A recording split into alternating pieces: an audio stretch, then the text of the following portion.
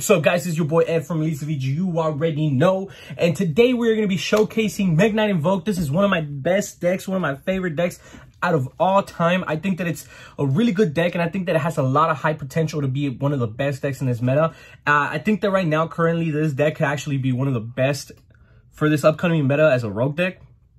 I think that this meta is going to be carried by a bunch of rogue decks to be the better decks of the meta or whatever, but like I think the most best decks are going to probably be something like Shaquile Invoked and Drytron. Honestly, those are going to be the two best decks. Those are going to be the meta decks, and then everything else is just going to be a bunch of rogue decks that are going to do really well, because why not, right? So let's go ahead and get into this deck profile.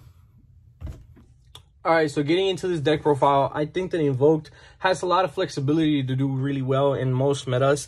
But right now, I think that Invoked can actually really thrive really well. 3 Alistairs, you already know, you want to open it up. And if you open up an Alistair and you open up an Invocation, that's actually stupid busted too. Because they can Ash or Imperm or negate this, and you're still chilling. It doesn't even matter. Like, you always open up an Imperm. Doesn't matter what. Continuing with the Mekk Knights, of course, you play the 3 purple.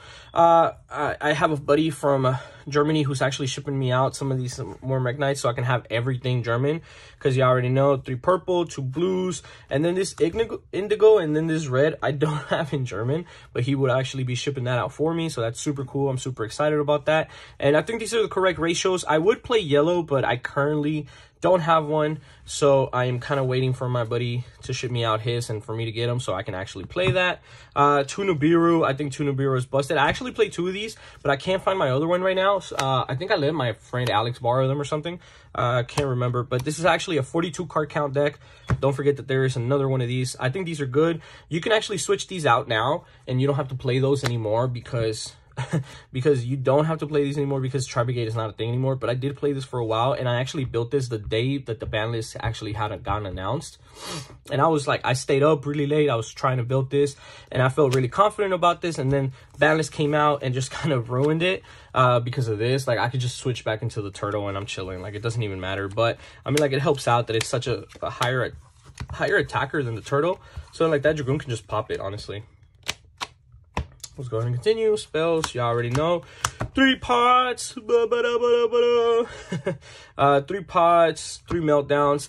Meltdowns hasn't getting hit yet. I don't think that meltdown should get hit. People keep crying about, oh my god, meltdown should get hit.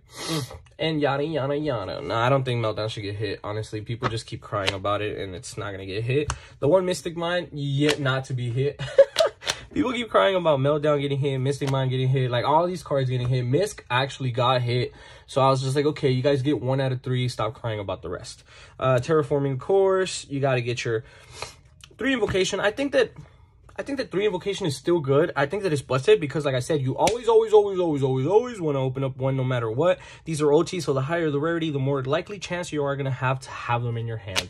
You already know the 2 Red Eyes Fusions and the 1 Invocation. People don't really like the Red Eyes Fusion, but going at 2 because, oh, it's a brick or whatever. No, sometimes it's actually really good because you just activate, and then this, and then they can Bell, they can Ash, but if they think they can't, they can't.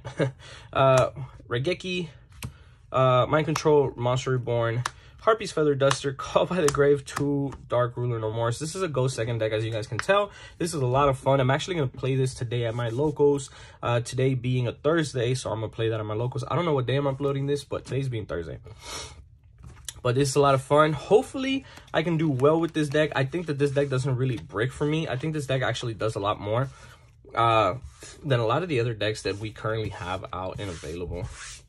Let's go ahead and continue. 2 World Legacy Successions, Secrets, I'm sorry, and then 3 Imperms. This is where I put my Imperms. I actually always forget where I have my Imperms, and they're always here. I always build this deck and deconstruct my deck, and then always put just stuff back into it, and then I always forget. Let's go ahead and continue to the extra deck. This deck is too good. This deck is too busted. People don't have enough love for this deck. Almirage and Artemis, Anima, Phoenix, Alistair, Crusadia, Avermax, and Vorosword. Still good. I mean, like, I don't really want to do, like, let me show y'all. You see all of these different attributes? There's 2 fires, mostly darks, one light. Like, there's really not a lot in the graveyard for you to bring out access code, honestly. So I don't really recommend it. But these are great. Restrict and Millennium Ice. Restrict and Thousand Ice, because I think that if you play Instant Fusion, it's just gonna make your deck a lot better. Algaides being too busted, Purgatrio being busted and being cut down to 2-1 when I used to play 2. Mecha Ball has to stay at 2 no matter what. And then you already know Dragoon and Verde. I'm actually kind of upset that I cut down Purgatrio to 1, but I kind of want to play a lot of the other stuff that I have in here, and I actually do get to resolve a lot of the other stuff that I have here. So let me know what you guys think. This is just a quick little deck profile because I wanted to get back into it, and you guys know that I love Mekk Knight Invokes. So let me know what y'all think. Thank you guys. See you guys in the comments. Bye.